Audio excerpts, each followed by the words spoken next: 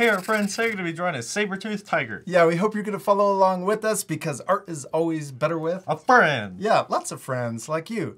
You need your drawing supplies. We're going to use markers, but you can use whatever you have at home, like a pencil. We also need some paper and something to color with. Yeah, you ready to start? Yes. Let's start with our paper horizontal so that we have more room to draw our tiger. We're going to start over here and draw the eyes. We're going to draw a sideways V. I'm going to draw it like this. It's kind of upside down sideways. Then we can draw the front of the eye.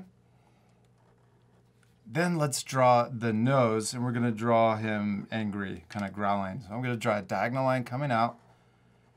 And then we're going to draw a line coming down for the front of his nose. And then right here at the front, let's draw a curve for the actual nose.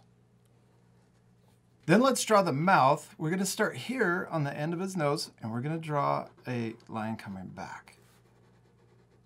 And then we can draw the teeth. This is the coolest part. We're going to draw a curve coming down and to the right. Then we're going to curve back up, but as we get closer to the top, we're going to get further away. Those are really long. Those might be longer than the actual teeth. Okay. Let's make it look 3D, and we'll draw another one coming down, matching it, and then right at the end, we're just going to draw another short line coming up to connect.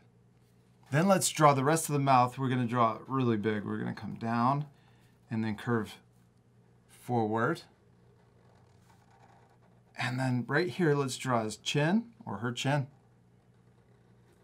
And then we're going to come back up to the top of our saber-toothed tiger's head, draw the eyebrows coming back. Yeah, that looks awesome. Then let's draw the back of the neck, and I'm going to add some zigzag lines because they're furry, right? Tigers? Yes. We're going to come back. Then let's draw the jaw. We're going to draw a zigzag line at the bottom of the jaw coming up. And then let's draw the bottom of the neck, or the front of the neck. We're going to draw zigzag lines coming to the right. Now let's draw the first leg. We're going to draw a curve. Starts inside close to the neck, and we're going to curve down, and then we're also going to curve back to the right. Yeah, and then we're going to come down further. Then let's come back up, and we're going to draw the back of the leg. We're going to start here, and we're going to add more zigzag lines coming down. And watch this, towards the bottom, we're going to get closer where the ankle would be, or the wrist. Yeah, probably ankle since they have feet. Oh, I forgot, let's draw the ear. We're going to draw the ear coming to the right, and we're going to have him down like he's aggressive or angry at something. And then we're going to curve down and back up. Let's add more teeth. I'm going to draw more teeth right here at the top. Then we're going to draw the sharp teeth down at the bottom. They're not as long as the top teeth. Okay, and then we can also let's draw the more teeth in the back of the mouth. Let's also draw a tongue. We'll start here and draw an S curve coming forward. So we curve up, back down, and then we can connect it into the teeth. Okay, that looks really cool now. Let's come back here and add the front paw. We're going to draw a curve going forward. And then we're going to curve back up and connect to the back of the leg. And let's add one more toe that you can see on the side. Now let's draw the other front leg so that it looks more 3D. We're going to start here and draw it coming down. And we're going to stop at the same length as the first leg that we drew. Then let's draw the back of the leg. We're going to draw zigzags. And then as it comes down, we're going to get closer to the first line we drew, just like we did over here. All right, now let's add that paw. We'll draw that curve going forward for the toes, and then curve under for the bottom and connect to the back of the leg. And then that last toe right there on the side. Next, let's draw the belly. We're going to start here, and we can imagine the neck coming through behind this first leg, coming out the bottom. And I'm going to draw more zigzag lines. We can change the direction of the zigzags, but I'm also coming up towards the back. Yeah, then let's draw the first back leg. We'll start inside the body, and we're going to curve forward and connect to the belly line, and then come back further to the right. Then we can draw another diagonal line coming forward to the left.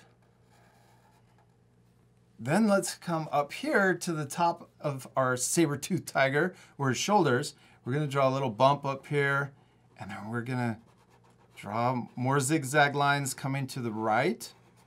And then as we get back here, I'm drawing it kind of bumpy.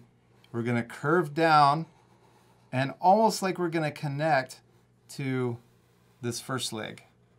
Yes! And then let's draw another curve coming to the right, and then come down to the ankle, and we're going to get closer.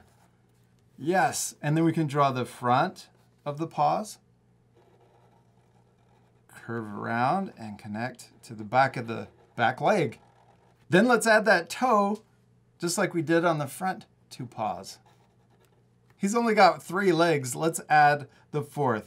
We're going to just draw part of it, but we're going to match the same line.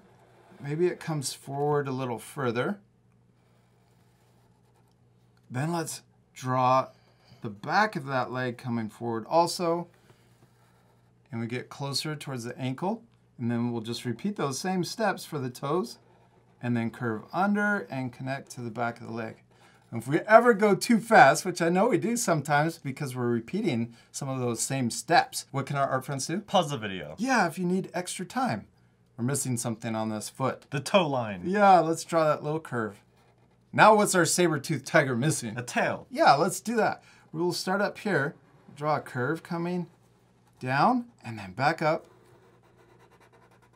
And then let's start over here, and we'll draw a zigzag line, curving, making that same curve, and then we'll connect to that top line. Jack, we did it! We finished drawing our saber-toothed tiger. It looks really cool, except we still need to color it. Yeah, my favorite part. We're gonna fast forward, so remember to pause the video and take extra time to color your drawings also. You ready to fast forward? Yeah.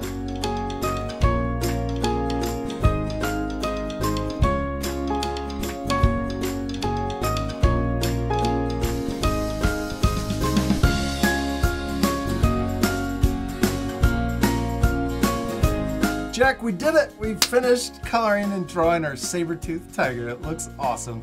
I love your drawing so much. And I love that our 2 drawings don't look exactly the same. That's okay, right? Yes. Because the most important thing is to have fun. Yeah, and to practice. Practice. What else could our friends do to their drawing? Draw a background. Oh, that would be really cool. You could add more saber-toothed tigers. You could add maybe other animals that they're hunting. What do we use to color our drawings? Our Bianyo markers. Yeah, and you can learn more information about these on our website. If you have the same set that we have, our first color was Y315, and we colored our whole tiger solid with that first color.